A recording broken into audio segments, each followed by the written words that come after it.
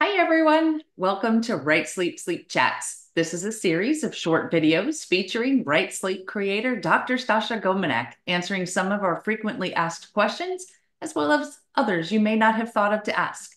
We'll tackle one question at a time to help you improve your sleep and ultimately improve your health. Stasha, we've heard you mention acetylcholine in your lectures, and our right sleepers are asking if you could explain what that is and why it's important. Hi, I'm Stasha Gominak. I am a retired neurologist and now I'm a sleep coach.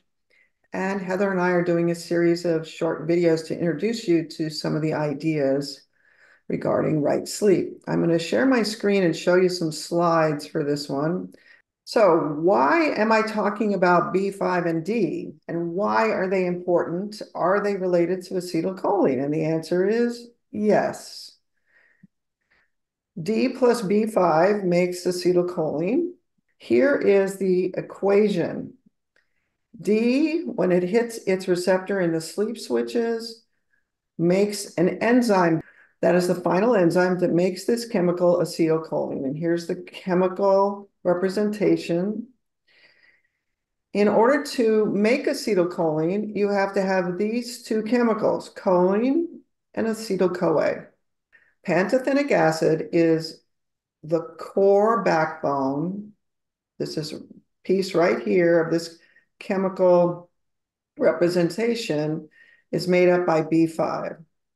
There are several chemical processes that bind this acetyl group to it, but coenzyme A is necessary in concert with choline that comes from food. Choline plus acetyl-CoA, those two are acted on by this enzyme, choline acetyltransferase, to make this neurotransmitter. Acetylcholine is pivotal for sleep and for paralysis in sleep, but there are no drugs that mimic acetylcholine. We have many drugs that mimic other neurotransmitters or change the levels of neurotransmitters. We use dopamine for Parkinson's disease. We use serotonin reuptake inhibitors to prolong serotonin and help depression. So this is one of the neurotransmitters that's pivotal in sleep, and we don't have any duplicate drugs that we can use.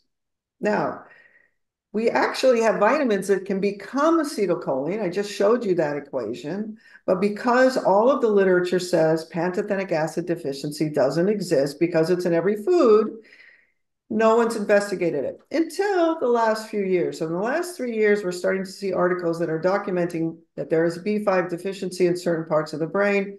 In my experience, B5 is only made by the gut bacteria. There are probably lots of vitamins that do come in food and are made by the gut bacteria.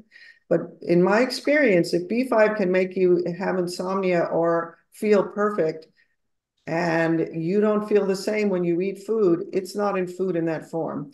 And now that we've lost the microbiome, B5 deficiency does exist, and it's actually common, and it's an extremely important chemical.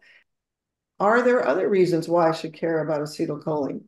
Acetylcholine is deficient in Alzheimer's disease. Acetylcholine is deficient in Parkinson's disease in the first stage. Acetylcholine is deficient in the brain in autism. It's deficient in the brain in ADHD.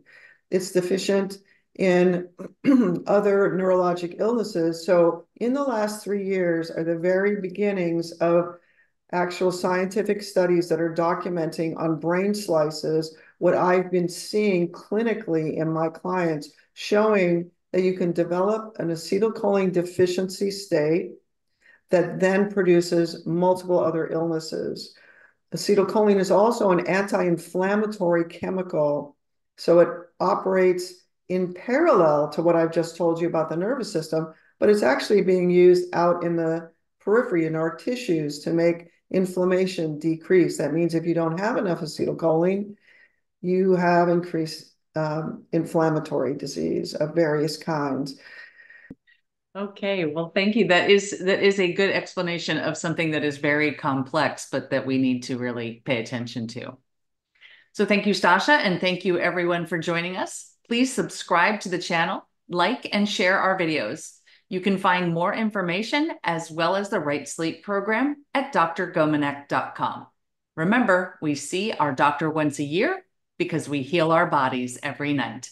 Until the next sleep chat, sleep well. Bye.